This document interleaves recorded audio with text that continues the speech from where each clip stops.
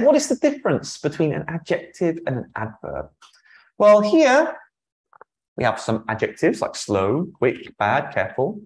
The adverb, slowly, quickly, badly, carefully.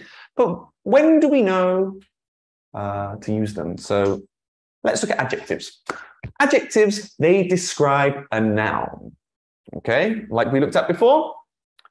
For example, if the noun is driver, I'm a careful driver. So careful, the adjective, is describing that noun. But adverbs, they describe the action or they describe the verb. So I drive carefully. The adverb carefully is describing the action. Yeah, I drive carefully. So the adverb, if we're using adverbs, they're describing the action, but adjectives are describing the thing, the noun, not the action we're speaking. Oke, jadi gitu gampangnya ya. Singkatnya, adjective menjelaskan kata bendanya, kayak barang, orang, benda.